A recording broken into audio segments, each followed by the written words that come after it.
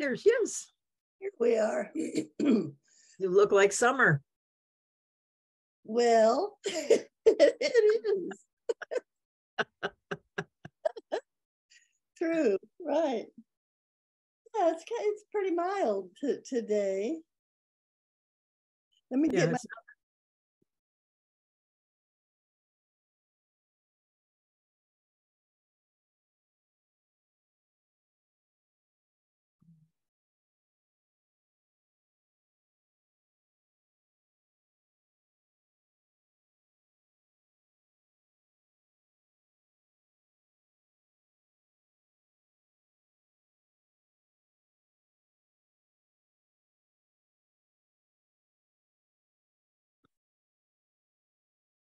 There. Here's Robert. You're asking, where he is. No, here he is. There he is. Good.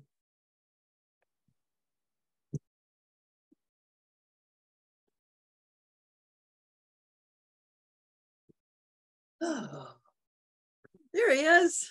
Hello. Fun lunch. Still, well, just some peanuts. Oh. How are you? Yeah. Just fine and dandy. Just waiting to deep dive. I'm not sure deep dive into what, but well, what I've been thinking about lately is beauty. And I have come to a conclusion, which was very interesting actually for me to come to. And that is that we see beauty, how to say that? Beauty is an emerging property of integrity, is what I want to say. Well, what's the context? It doesn't, I don't think it matters. I think that when we perceive something as beautiful, it is a recognition of the integrity of with which it is expressing, whatever that is, whether it's nature or an artwork, actually. I think the whole art world has gone through this crisis of not wanting to be beautiful, but to be self-expressive. And so that's okay. You know, I mean, people can do that, but it's not something that you would normally characterize as beautiful, maybe interesting or whatever, or revelatory to you or important or something, but beautiful is not usually the word that comes out of your mouth for that. Very nice. And yet beauty is one of the things that art has done, has supported in its existence. It's been an expression of that integrity that we see in an integral way. And so I think that's shifted, at least in some places. But it was just really interesting to think about that, because you can't define beauty. There's absolutely no way to say what is beautiful, but anybody who says they have something beautiful to show you, you know what experience you're expecting to feel. Nice. True. You recognize that immediately, whatever the context is or whatever the object is. So there's something there that we resonate to that defines that for us, whatever, and it's not specific. So it's not definable in the normal way. So that's why the sense of integrity is so pleasing and so resonant. And it's very internal, it's very subjective, and yet it's also, there's a subjective piece to it because it can be shared. And you have the expectation that what you see as beautiful, most people will too. And if somebody shares it with you, you have the expectation that you will share that experience, that it will be equally beautiful to you, even though you don't know what it is or how it's done or anything else. So there's got to be something there that's not necessarily physical that we resonate with. Thoughts? I love what you're saying. Barbara Marx Hubbard, beauty, the word beauty was one that she identified always with evolution, that and I was just reading a book, I think it's Brian Swim's Cosmogenesis, something along the lines that you're saying, that well, first of let me just say what's coming up rather than try to put it in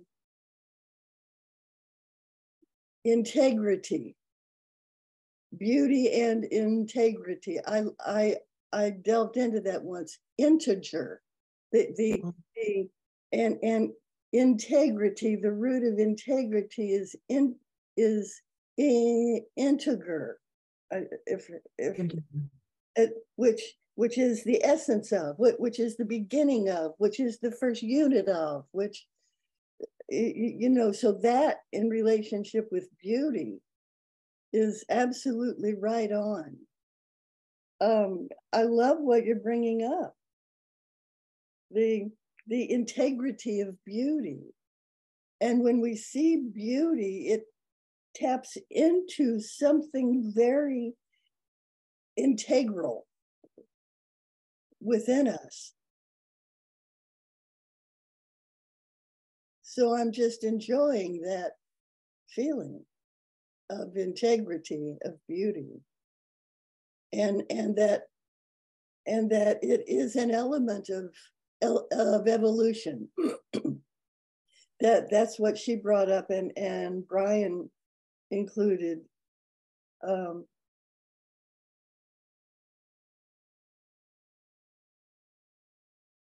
How did Barbara Marx Hubbard relate that to evolution? How did she make that connection? I've been looking for the 4 words that she said about evolution, and I haven't come across them yet, but beauty was one of them. That which evolves is an evolution toward a more complete beauty. It's more, I mean, that which is evolved tends to be more beautiful than what it evolved from in some way. And beauty can't really be described, but it has an integrity, like you're saying, an integer, a beginning, gives birth to something. I don't know what else to, I'm just scrambling at all the remembrances I have about evolution and Barbara, and how beauty is as you said, is as integral.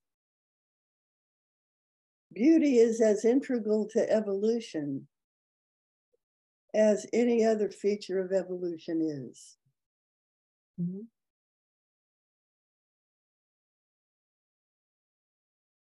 More. More. Well, as an emerging property of integrity, that would be true. Right.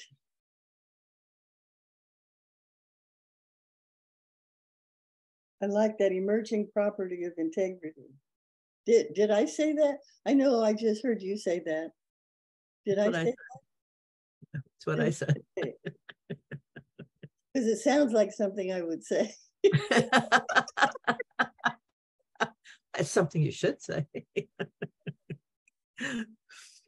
So Robert, where are your thoughts on all this? Well, you're approaching it from more of an intellectual plane than I would. Okay, well, go ahead. That's yeah. Because I tend to think of evolution as being a fostering of greater complexity. Mhm. It does. Because for one thing, it's got its story, the story behind it. Even if it evolves to something that looks simpler, it's actually more complex because it's a further derivation from a certain starting point that was more, that seemed more complex in looking at it, but it becomes more complex no matter how simple it looks because it's further along in the process. And that bothers me, because sometimes I think things are beautiful just because they're simple. So that's what I'm working with. I don't have any definitive answer. Okay. Simple. But there's a difference. Could we say elegant instead of simple? Just because the elegance mathematically is simple. It's a definition of simple. It is the fewest possible things you need to solve the problem kind of thing, which has a beauty to it. And so I would see those two connected in that way. And I think the emotional response that we have to beauty is really a validation of what Annie was talking about. If integrity has to be about connection to source in some kind of way, in a way that really is elegant, and really suffices.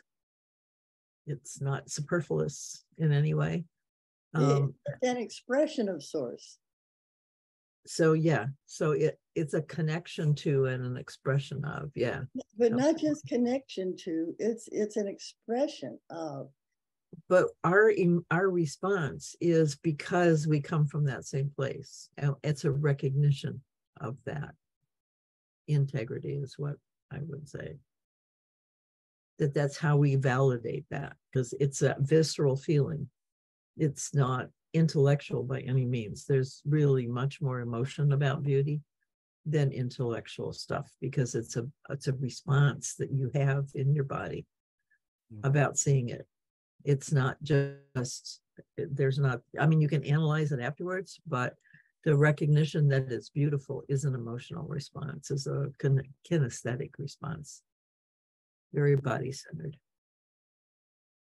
So maybe along those lines, to get back to art, some of the most beautiful art is very simple. Very simple. For instance, in the Japanese calligraphy, but then the art within that form, one line is drawn and it expresses everything. Maybe 4 or 5 lines, and suddenly you have this vast depiction of, the reality of a flower, say.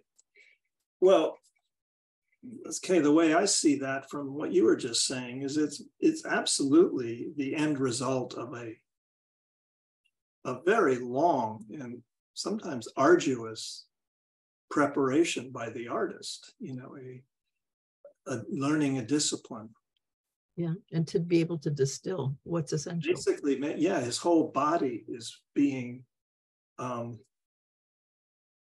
taught, to have to, just emanate the essences of this discipline. Because there's no way you could think your way through making such a line. It's impossible.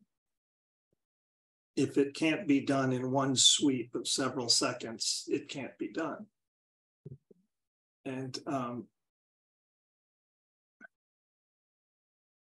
so in that sense, it does, although the product that's isolated away from the artist, the product can be seen to be super simplified. In fact, the story is absolutely complex. Because it doesn't start with just the artist learning. I mean, it goes back to his background, his genetic background, whatever. I mean, it's never ending. It's the history of the human, the human race. I think that's how it connects back to source. Now that could be said about a flower as well. You know, the very simple beauty of that flower, the flower that you're looking at, it simply stayed that way because it works. So in a sense, it's been through exactly the same process of the artist, you know, over many generations of development. So yeah, I can see how who was it you said it, you know, likened beauty to evolution. I can see how that could have come forth in her thinking. Complexity is also a feature. Complexity and beauty, Barbara included in what she had to say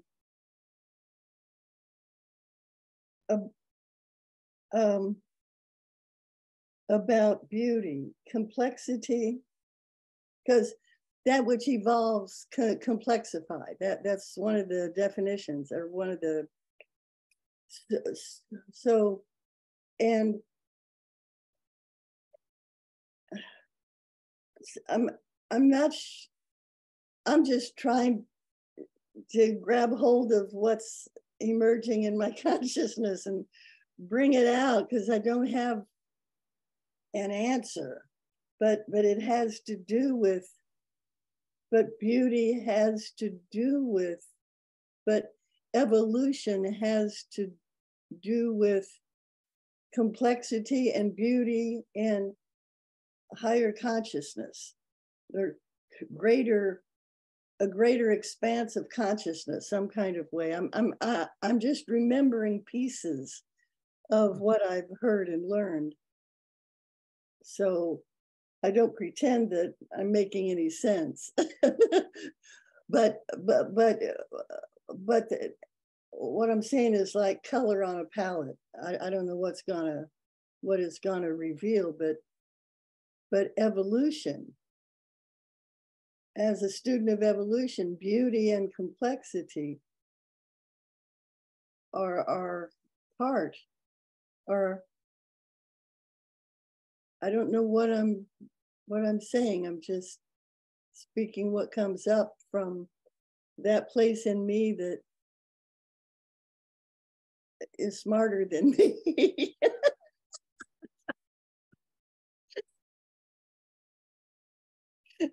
That's beyond my comprehension. I got thinking about this because we really don't pay a whole lot of attention to beauty in our current life. I do. Maybe as individuals we do, but society as a whole really doesn't pay a whole lot of attention to it. There's sporadic outbursts in a particular building, or thinking about nature in some kind of way. But when we do stuff to the world, beauty is usually not in our consciousness. We just do stuff and it looks like what it looks like, and we live with it.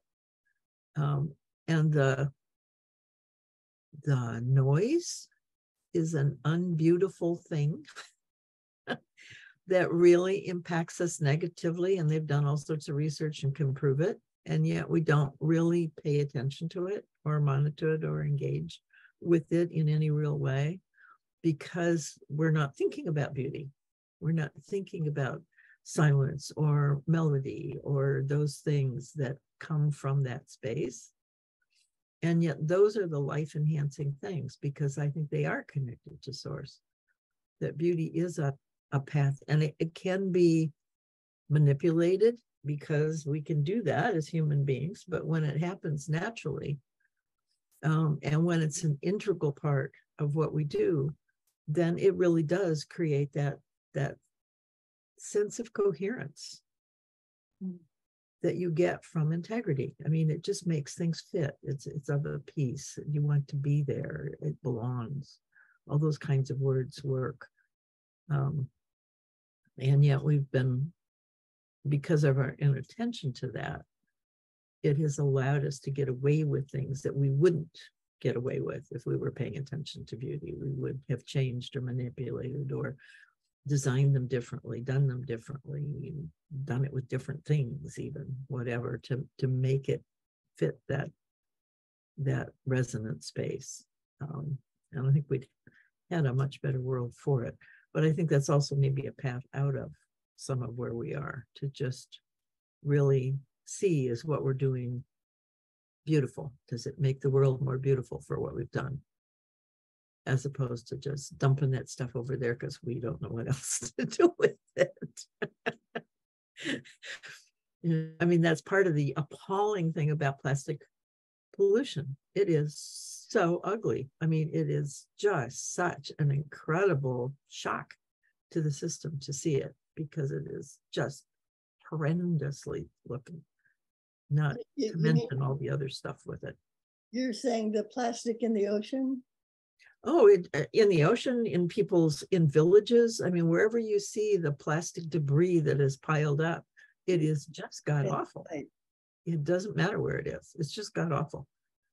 And there's just nothing beautiful about it. And if we were more resonant to that beauty thing, we would probably be more impassioned about doing something about it. We've just taught ourselves to not see it, not see the ugliness, instead of recognizing that ugliness and working to make it beautiful, however we do that. I think that would open up vistas of dealing with the stuff that we don't normally think about. I remember deeply contemplating this a few years ago about beauty and integer.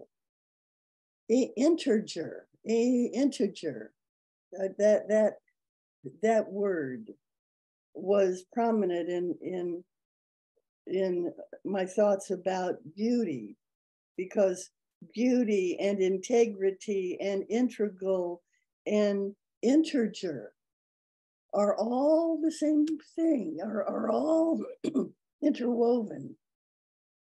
And that integer is one. It's one. Yeah, unity is where I would go with that, as opposed to the number. Unity is parts come together as one.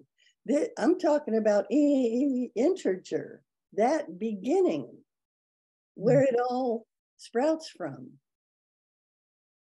The beauty of nature, the beauty of God, the beauty of love, but it's a coming out. It's not I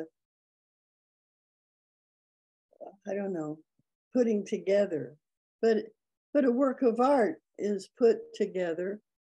But I'd rather stay in the natural realm when we're talking about beauty, because I think that's the essence. Beauty comes from nature.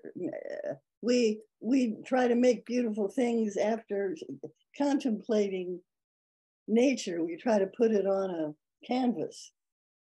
Yeah, it's nature that's beautiful. Perhaps this has something to do with the quality of being radiant or the quality of absorptive. In other words, nature is, most of the elements of nature that we would say are beautiful. I mean, I'm thinking flowers or little kitten, the things that are on the internet. They're radiant. There's something joyful and radiant about that organism. Plastic bottles that are squished underneath the tire of a car, with mud and any other oil and grease. I mean, it's ugly, it's dead, it's absorptive. It just totally sucks up any kind of life. I mean, particularly walking around some neighborhoods in a city. I mean, it's, yeah. And it's, And that's interesting too, because it's not just the ones that you would think, but it's also some of the cheerful little Barbievilles. I mean, the rich suburbs where everything has been so closely tailored that it's plastic. We use the word plasticville. But this radiance part of it, I think that life is extremely radiant, and that someone who is living to their potential, you might say, the life force is buoyant and moving through them. It's radiant. And they're beautiful. And they're beautiful. That's what you say. No matter how they look, they're beautiful. The look doesn't even make it doesn't matter. Whereas even the most, quote, most symmetrical, sort of classic beauty, if he or she is ugly inside, I mean, it comes right across. It's just, it's a sink. It's not, it's a trap. Say more about absorption, contrasting with radiance, and in the context of beauty. You brought in absorption. Well, okay, there's another angle to it. I was talking about the artist, the one who practices for years to make that one line. Well, that's his life force radiating through. Now, what happens? Let's say I try to copy that. I'm absorbing everything about that actual movement by thinking about it, overthinking about it, planning, scheming. How am I going to get this done? Hesitation. All those things that would stop me from being able to do it. Whereas if I were in a totally playful mood, perhaps playing with a 4-year-old, I might just automatically do it. You know what I'm saying? And I've had that experience painting with children, and saying, well, this is how you do it. And then I look at it a little bit later and I say, wow, that's probably the most elegant, beautiful line I've ever done. I just think there's something more with contrasting radiance and absorption. It's like, what, radiating the beauty out and absorbing. There's something about absorption. I would use the word sucking instead of absorption. It kind of trying to be more delicate than that, but yes, exactly.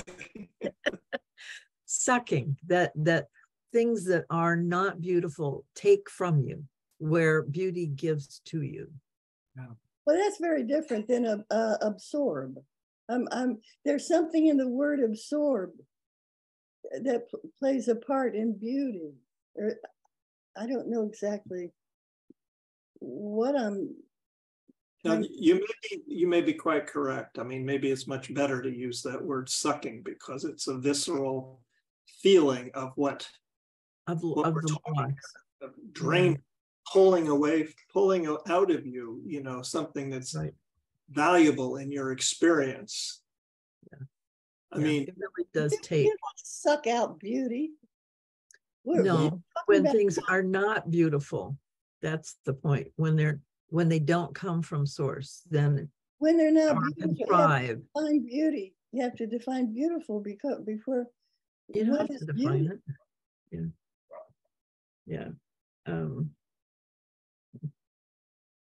it. There's something integral about beauty. Where I went with beauty and that radiance piece that you talked about, Robert, is that if in nature, the beauty we see in hills, in trees, in plants and flowers are really about, and even in people, are really about the expression of all the cells in there and their joy in life and the integrity that has.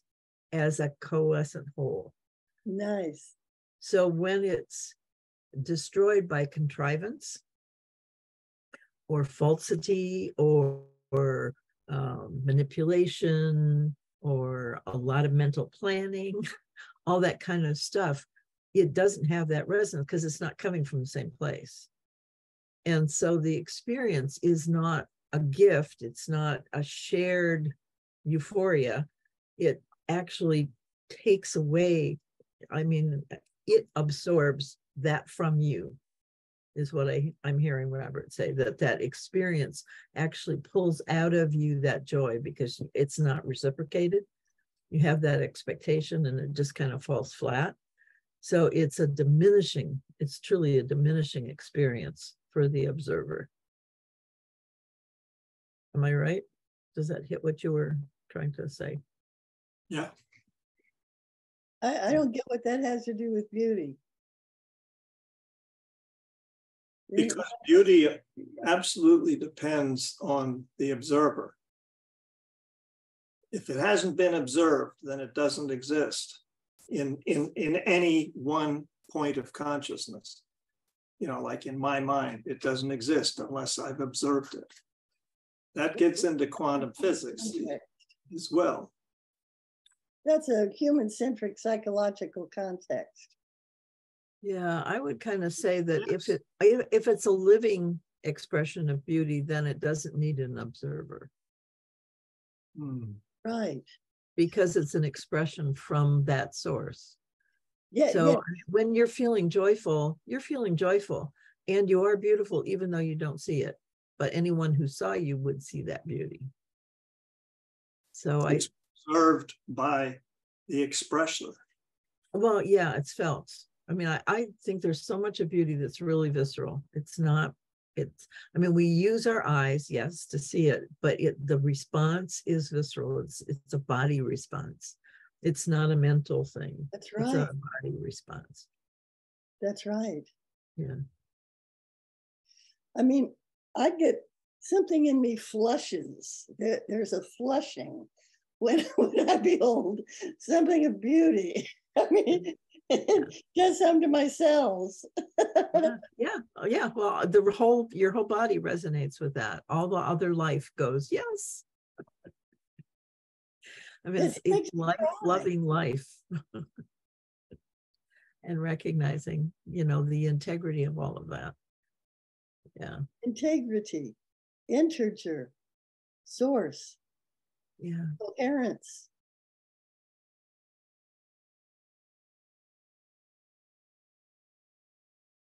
Good feeling. I am having trouble with integer though, because it's such a mathematical term in my mind. Yeah, well, it's only because I really took time to dig into that and to find the essence of integer, of integral, of integrity, of the beginning, the essence. I mean, integer, integrity, it's all the same thing. I mean, yeah, it's a mathematical term, but it's not a mathematical context in which I'm using the word integral. Well, integral I can get. That makes sense to me because all the parts fit, and they fit in a way that's vibrant and healthy and life enhancing and all of that. So it allows for that expression. But to make it unity, I can get too, because it's a real connection to source and to life and to joy. It's an expression of joy. But integer is so, it feels so limiting and solid. I know what you mean, but I remember spending time. Yeah, so I'm curious. The conclusion I came to with integer. Let's see what Siri has to say. Integer. Any of the natural numbers, the negatives of these numbers, or zero. And the second one is a complete entity. Integer is a complete entity.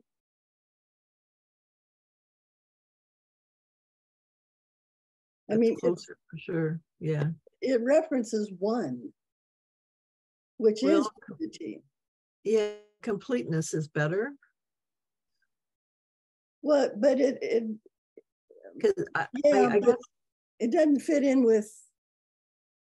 Well, for the completeness would suggest that there a connection, that it's not just by itself, and that's maybe what's bothering me, because the beauty is a shared thing. It's resonant in everyone who sees it, so it's a shared experience.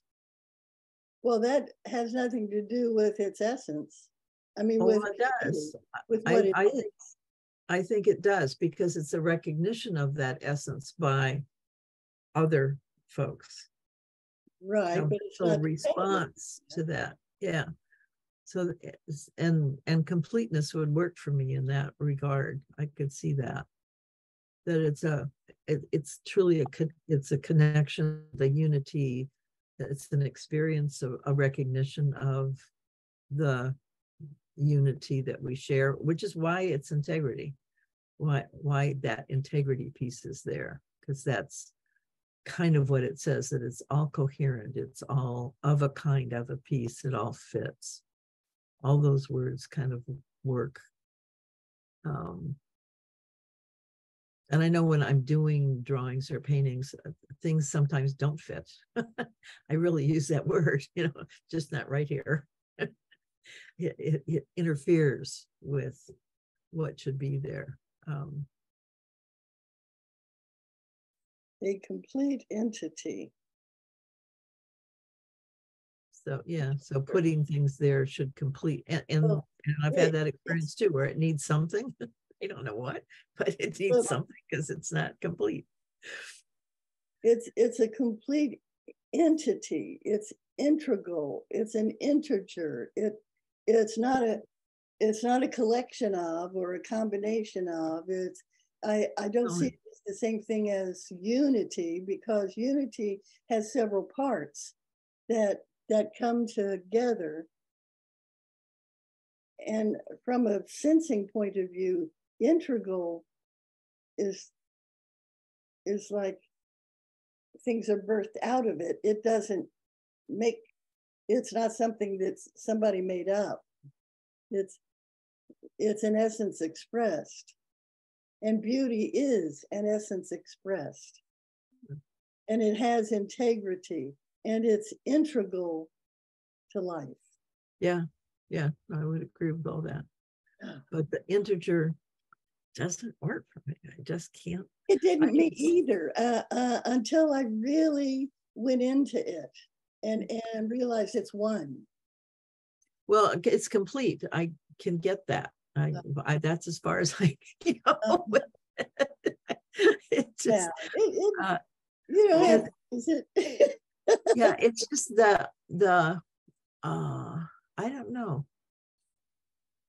Well, I want to introduce, another component that's integral to every single example we've been giving, which is time. Yeah. I mean, in other words, I can show you a photograph of say a sunset, and it's incomplete. I mean, it's like, okay, that was 1 millisecond, whatever the 100th of a second exposure was. I want to see the whole thing. The whole thing took minutes. Right. Probably less than an hour, but the whole thing took a certain amount of time and went through changes. So it came into being and disappeared. So there's evolution again. Yeah. It's changing patterns over time. Because the sunset is beautiful because it has a sort of a living component. It's evolving over time. A sunset the word evolution doesn't really apply to, that's not an evolutionary process. No, I was talking about though evolving. That what you see, in other words, your sensory perception of it is of an evolving, I mean, becoming more. I'm not sure what you're saying.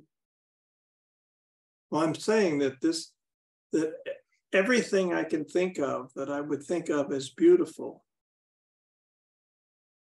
it's less so if I'm just looking at a still picture of it. That's a photograph. Right. Not the essence of what you're talking about. Although the essence comes through in just a brief smattering. A horse running, across a field. One of the most beautiful things I ever saw was a fawn being born, and then watching for half an hour as it discovered life, or whatever it discovered, because it was absolutely, it was extraordinary. Yeah. It's spending we watched for maybe 30 minutes, its first 30 minutes of life, and it was all new. It was like, whoa. Yeah. That's beautiful. What I'm saying is that, to me, to really experience the beauty of something, I go through almost that same experience. I'm seeing it for the first time. So a sunset falls within that realm of experience. But and artwork can too, if I sit with it for half an hour, because a great artwork will change consistently as I'm looking at it, as I'll see further and further, or pull apart. I was watching a video, a man explaining, how Bach worked in his composing. And this is where playfulness comes into it. He decided that he was going to insert a little signature throughout his process, BACH, and he would insert those notes in that order throughout, many pieces. H, and the teacher, presenter, was saying that H in the German lexicon, or the musical lexicon, is the same as like B sharp or B flat, in the English system. So that they actually use the term H. So he could do that. He could transcribe BACH, and they represented actual notes. And then he played that and showed how that was, punctuated various points throughout various pieces that he did. And then his alliteration, you might say, of, exploring different ways of presenting those same basic, note changes. And once you know that story, and perhaps we're affected by it, even not knowing we're affected by those rhythms, then it becomes, you listen to something and it's an alive experience. Yeah, for sure. Nice. And it also speaks to integrity, because if those notes did not fit, they would be jarring. It would not be of a whole. Mm-hmm. Right. You would really see that it would be a separate thing inserted in there. But it had to be just right in order to be integrity, to be integral, and have the integrity that it needed to actually be expressive of beauty. Yeah. Which brings out... That's hilarious. Well, the person who discovered that must have just been like... Evidently others did too, and they had a lot more trouble making it work. For instance, Stravinsky. Huh. Or no, was it? it wasn't Stravinsky, it was, oh well. Anyway, he showed how it was worked out for this particular composer. And then he showed that it actually did show up throughout at least one piece that he'd done. So Kathryn, what you said brought up for me vibration, the yeah. vibrational element of beauty. Yeah, the resonance. Yeah. Of a piece of music, of that which is integral. Or well, and everything has a frequency, not just music. Sure. So but the point is the resonant, the vibrational resonance. Yep. Of beauty, the vibrational resonance of beauty. Yeah. Think about that a minute. And something like that is even going on within the natural world, like butterfly wings. The way they're, basically the wings are kind of made up of scales. Yeah. Down at the molecular level, or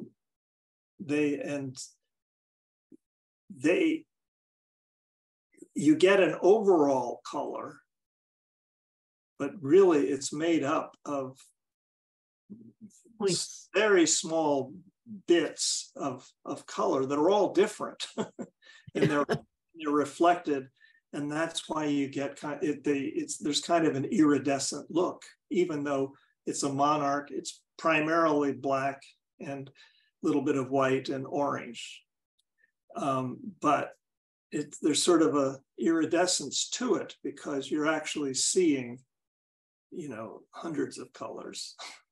Yeah. And flower petals, I'm sure, are the same. I mean, I haven't actually read that, but I would assume it would be. I've never delved into the vibration of color. Yeah, and there's that going on as well. Complementary colors next to one another will also cause certain experiences with your, to affect certain experiences within your seeing, your vision. Oh, what a wonderful world we're part of. It's a miracle. It's a miracle. Hallelujah. Yes. Oh.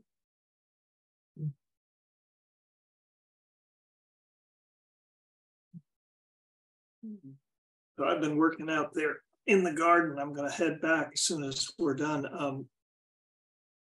It rained 2 inches last night, but it was kind of a gentle 2 inches. In other words, it was persistent over several hours. If that had come in 20 minutes, we would have had a major flood. But over 2 hours, it was very easily handled by the landscape. So I had to rush out and get some compost to put on that soaked through soil. Because we're going to go away for a week, and I wanted to, I wanted to hold that water in. So what was the point I was getting at? Well, one, I've been working all morning on it, but two, that too is the building of a garden is something that my wife and I are very, conscious of right now. And of course, Annie, you would be as well, because, you miss that sequence of events, and what comes through is just constant life and color. I'm curious why you put compost on it rather than not compost. I meant mulch. Sorry. Oh, okay. I'm a little fuzzy headed from being out in the sun. I meant mulch, something to hold the moisture in. Right. But I'm beginning to see more and more, how this is all a process. all of one's life. And I start seeing various component processes, and I can view those with, certain amount of delight and and growing understanding. And I begin to see how those integrate with using that integer, and the integration again is where our words begins to integrate with other aspects of my life. They're all interrelated to one another in that way. And then how, just speaking about it now, I'm extending that integration to other minds and perceptions, and beginning to understand, this complexity of life that we live within, this huge body of interaction. They say that a person's life can be, that every experience from a person's life could be saved, what should I say, in a memory bank of 1 petabyte memory. And that's an awful lot of memory bytes. But on the other hand, I don't know, I kind of doubt that. Because then you're assuming that one person is maybe integral, but it's not separate. That one person is absolutely integrated with everyone else. You know what I'm saying? That, it's hard to pull anything out. The more I think about the garden, and the more I think about how I live with my wife, it's it's impossible to pull any one thing out and look at it separately without realizing that I'm cutting things short. Yeah, it's a systems view. Yeah, so it's basic systems view.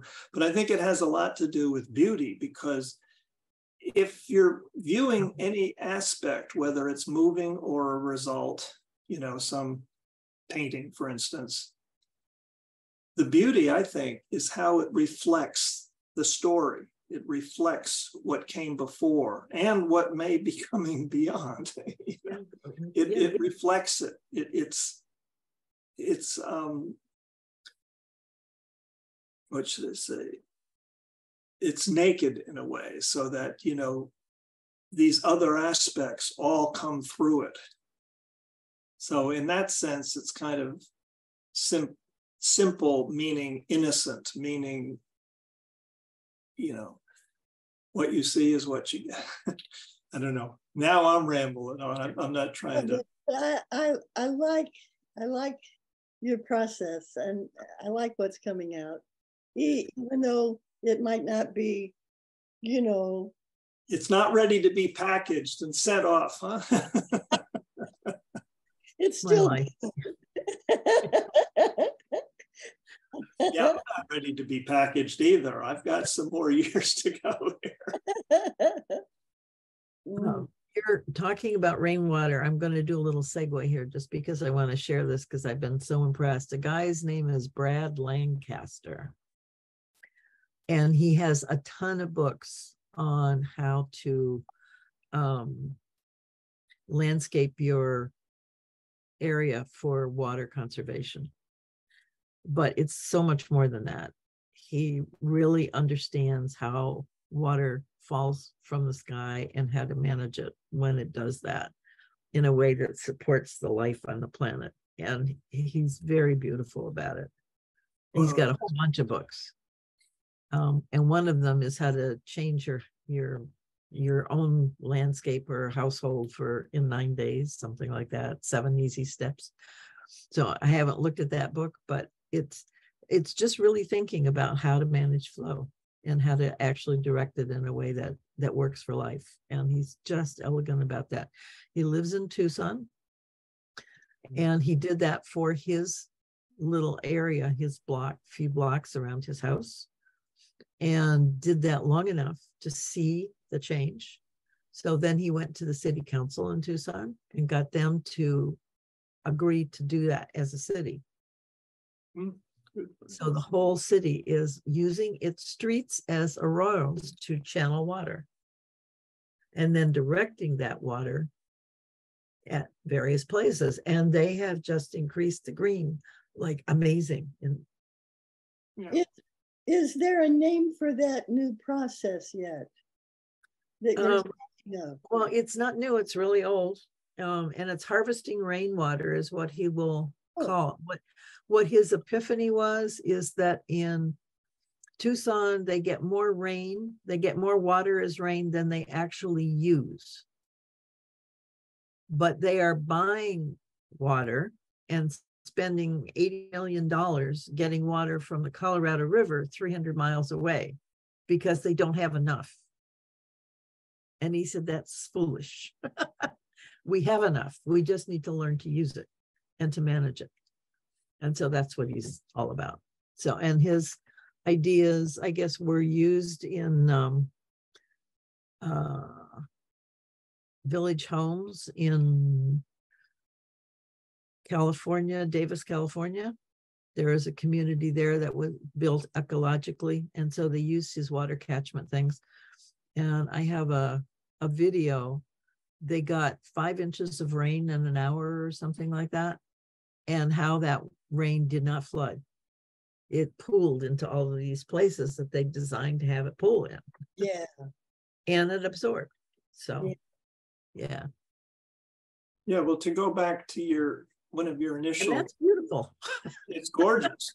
To go back to one of your initial statements about, what isn't beautiful? Well, it's basically a large part of how our current civilization works. Out of integrity.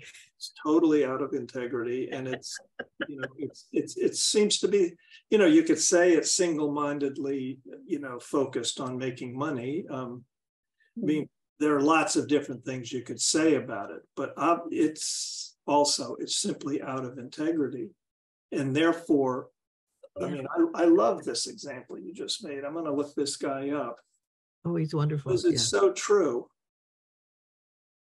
And we've been doing that around our property. We used to flood a lot more than we do now, because particularly Terry and I, but also some of our neighbors who are close friends, we've been redirecting the water, controlling it so that there aren't any areas where it becomes super concentrated and therefore a flood. Yep. Now maybe we haven't had the worst storm lately, but we'll see. But we've had some pretty powerful ones that, 4 or 5 inches, and it wasn't a flood anywhere. Well, yeah. So there's so much we can do if we just pay attention, and that does make things beautiful. It does. I mean, it just does. When they get ugly, it's because we've not paid attention to that kind of stuff. Our yard has never been, by yard, I mean, the common property for our community has never been greener and more lush. Yeah. And actually we've had fewer inches of rain this year. I mean, we get a lot of rain here. It's 45 to 50 inches a year, but it's been running lower this year, and yet it's blossoming.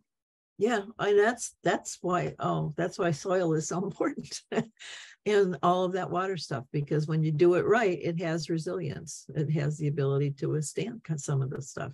If you don't, it just doesn't. Yeah. You do have to stay on top of it. Like we have one more culvert we're going to have to change. So that's expensive. Yeah. We'll do it in the next few years, I think. Yeah, he did curb cuts. That's how he started, because he realized that the water flowed down the street along the curb. So he just made curb cuts where he wanted the water to go, and And it worked. And he went and told the city what he'd done, which was very illegal and all of that. And they, to their credit, realized what he'd done and decided to join him. Yeah. And he did it several years ago. I don't know what the dates are. I should look and see, but it was probably a different culture time. So it made it much easier. Yeah.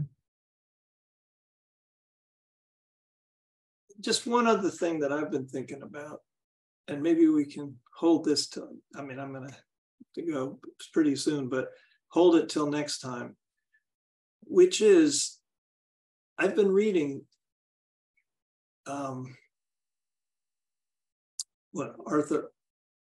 Arthur C. What's his name?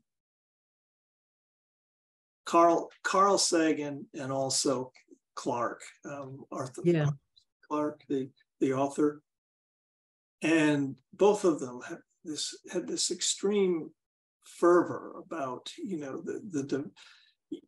a very positive view toward what humanity could accomplish and toward what humanity could be. They really did have an amazing viewpoint.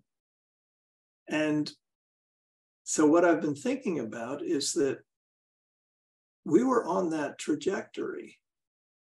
Yeah, and we got hijacked. Through the 70s and 80s. And then the 90s, when we seemingly had a clear-cut way even to get through, even to provide the money because, the Cold War was over, but lots of different things. At the UN really fell apart during the 90s. Wasn't really visible until 2001, but it was processing all the way through the decade. Our federal government was doing the same thing. During the 90s, things just kind of, Arthur C. Clarke, he was writing books that he was a very clear scientific thinker. He was writing books in the 50s, 60s, 70s, based on the pattern of the evolution of the technology, so that his book 2010 had us taking a voyage to, had his hero taking a voyage to Jupiter. And it was, there was this great buoyancy in thinking, this stuff is possible. Because when he was writing it, they'd just been through the moonshot, which was an absolute wonder. Yeah. And it really amazes me that by the 90s, not just in the 90s, but by the 90s, that whole evolutionary fervor, that wonderment, that joy in discovery had just about been squelched completely. Yeah, the 90s are the Me Too generation. Was that what that was? When that haven't put it. It'd be interesting to talk that through. I haven't really thought it through. It just struck me last night, and I was just absolutely floored when reading these two books. I just took out two books by those guys and just breezing through various parts of it. I said, wow, what we lost. Yeah. I don't know if this is relevant, but something is knocking at my brain to that about capitalism, about us, about our nose hitting right up against the fact that there's not unlimited growth, that unlimited growth is not a reality, possibility, and somehow it relates to putting a halt on the evolutionary fervor that we had, because all systems are go, and they're not. Yeah. That's a good point. Yeah. and we defined growth.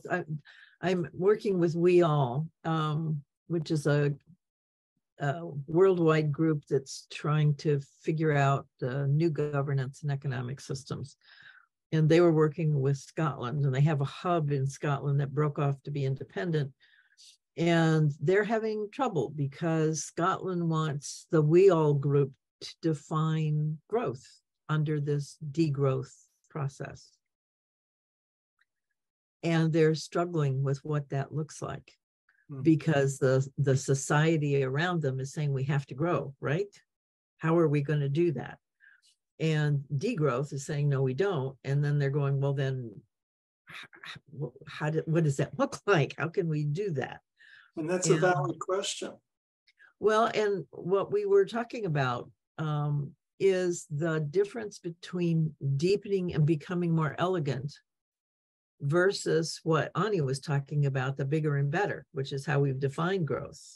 Growth it's got to be bigger and better. We have to have bigger numbers, more people, more involved, more whatever. Instead of being much, much better at what we're doing, using less energy, that could be a degrowth strategy. Having no waste, that can be a degrowth strategy, because you got to really work at that. Those aren't things that just happen. It takes a lot of effort and energy, but it shifts it takes that same energy and shifts it into supporting the system instead of running without paying attention to the system. Yeah, because there's no such thing as degrowth in nature, in life. Well, learning is growth, but it's not bigger and better.